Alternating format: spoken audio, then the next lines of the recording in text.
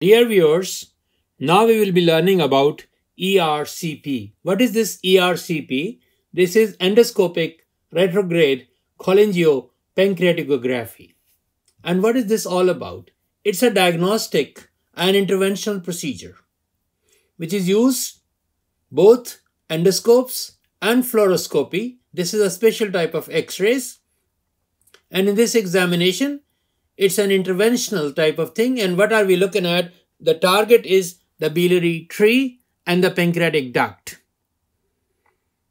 And basically, what has been done, we have to pass an endoscope from the oral cavity of the patient. It follows the full length of the esophagus, then it reaches to the stomach. And after going through the stomach, it enters into the duodenum. We all know in the second part of the duodenum, there is an opening, and this opening is ampulla of Werner. And from this opening, we introduce a special type of tube, and then we can inject the contrast to see the whole biliary tree, the extrahepatic part of the biliary apparatus. Why this procedure has been performed?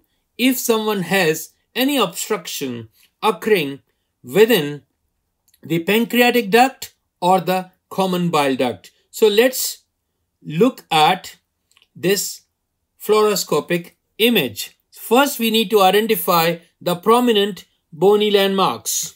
So right now we are looking at the bodies of the corresponding vertebrae, which I'm just highlighting it, so give you an idea about how and where we are. So now after that, let me draw for you the location of the duodenum. The duodenum is somewhere here. And there you can see there are two tubes which are nicely visible to us. Now let's take one by one. First, I will take up the common bile duct. Now primarily what has been done with the help of this instrument, let me draw it for you. This duodenoscope, which has come all the way from the oral cavity, a catheter has been inserted. And then a contrast material is being injected. And this contrast material has highlighted the complete extrahepatic biliary apparatus for us. So let's start from the top. There you can see very easily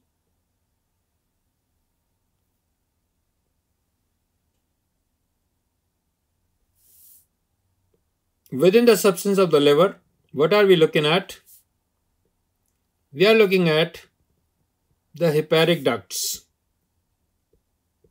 And these hepatic ducts, the place where they join, they are making what? I'll be using a different color for that. When they join, they are given a different name. Let's label one by one. So this is my right hepatic duct, and this is my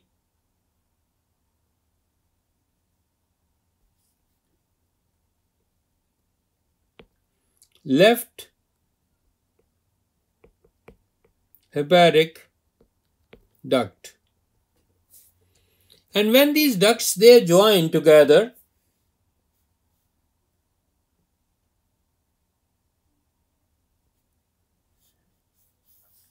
this is my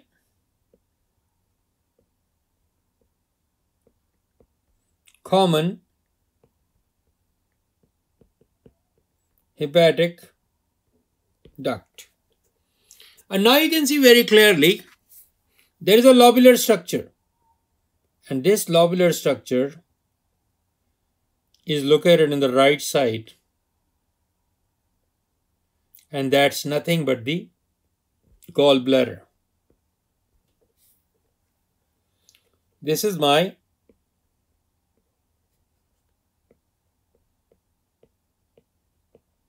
gallbladder. And this gallbladder, what it does, the job of the gallbladder, it stores and concentrates the bile which has been released by the liver.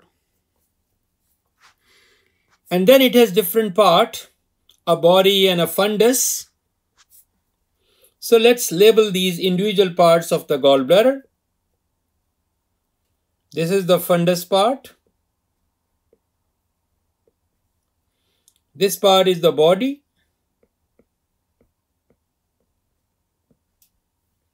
And this is the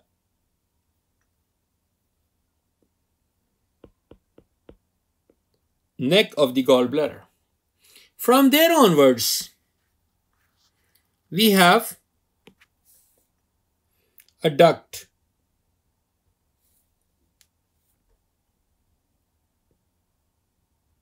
And this duct, it continues and it joins what? It joins my common hepatic duct. And this duct, we call it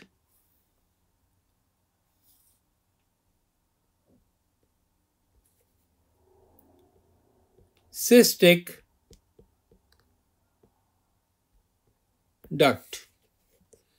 And once this cystic duct and common hepatic duct, they join together, now they are making what? This structure. And that is my, let me draw it completely down.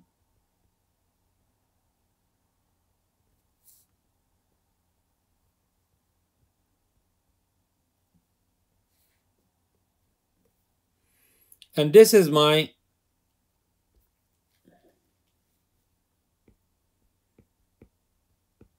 CBD. What is this CBD? CBD is common bile duct. It is also known as bile duct, whatsoever you like to say. Now what are we left with? Now we are left with another duct, and let's draw it. And there you can see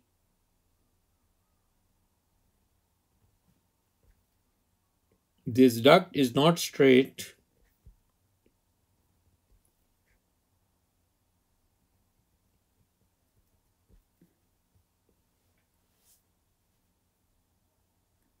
And it's running towards my pancreas. So that's my pancreatic duct. And it carries through these numerous channels the secretion of the pancreas. And this green one is my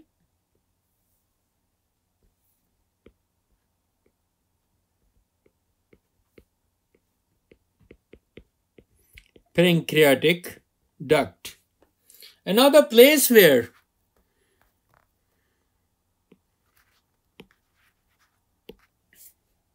this pancreatic duct and this bile duct, they open into my second part of the duodenum. That is known as ampulla of Vater, and this ampulla of Vater, it opens in the second part of the duodenum. And the place where this ampulla of Vater is opening is guarded by a sphincter, and that is sphincter of Oddi. And this is a landmark where my foregut becomes the midgut. So now let's quickly recap two hepatic ducts, the right and the left. They join to give us what? Common hepatic duct. This is my common hepatic duct. And common hepatic duct, after joining with this cystic duct, we get what? Common bile duct. And then this common bile duct is running downwards.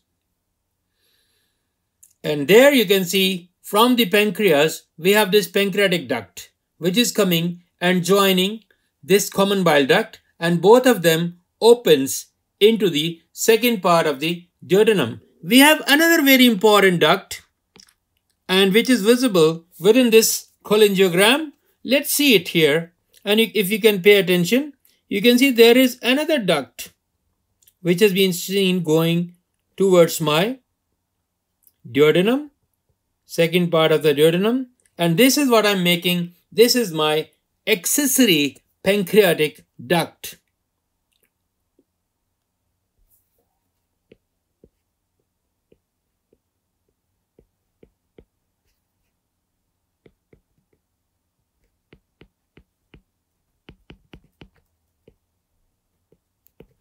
So now this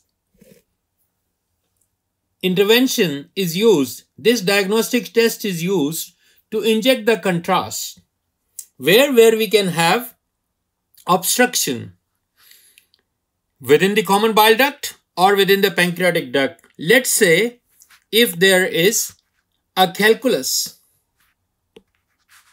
a stone which has stuck in the lumen, this extrahepatic biliary apparatus. Now it is preventing, and as a result, the patient develops obstructive type of jaundice, or there is any narrowing, any stricturing, any tumor of either of these ducts. So this is the diagnostic test, and that is known as with the name of cholangiogram, and we use this duodenoscope to get into this these ducts in a retrograde fashion. Thanks for watching.